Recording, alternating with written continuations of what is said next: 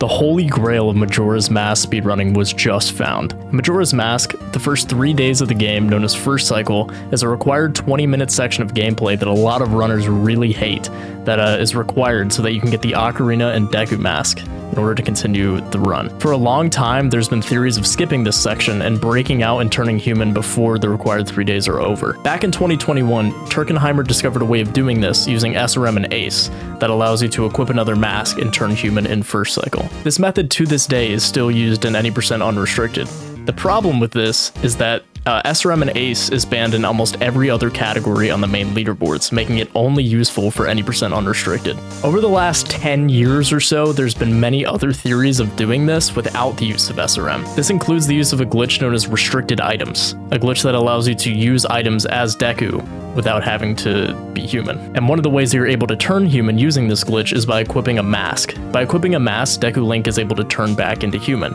The problem with this is that over these last 10 or so years of searching for this glitch, there's been no known way of getting a mask as Deku Link in First Cycle. That is, up until a few weeks ago, the glitch hunter known as GlitchesNStuff actually discovered a way by transferring the powder keg from one file to another. It's actually possible to clip into the laundry pool hideout and get the Keaton mask in First Cycle. The problem with this, of course, is that it requires the use of another file in order to transfer powder keg, making it illegal for all RTA speedruns on the board. Thankfully, for the first time in Majora's Mask history, a way of doing this with only a First Cycle file was found.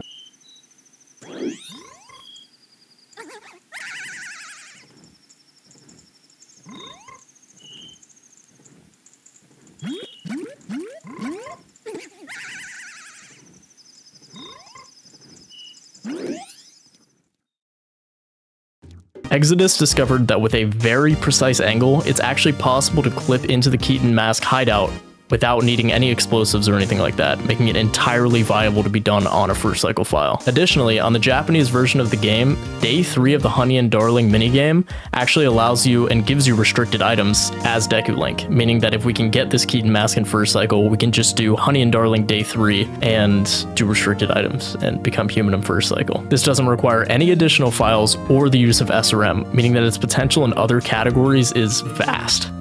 This has potential to change multiple speedrunning categories, most notably the 100% no major glitches category. This does not come without routing challenges, of course, though, as despite breaking out of First Cycle, we still need the Ocarina, Song of Time, Song of Healing, and Deku Mask, all of which are required by completing the First Cycle. Meaning that for this to be useful, we can instead perform human in First Cycle and possibly maybe accomplish some quests only possible as human. Once again though, I'd like to say that this glitch was quite literally proven to be possible today, and we probably won't know the full potential of this glitch until at least a few weeks down the line, but now more than ever is the best time to keep a thumb on the Majora's Mask speedrunning community, as the most sought after glitch in Majora's Mask is now possible.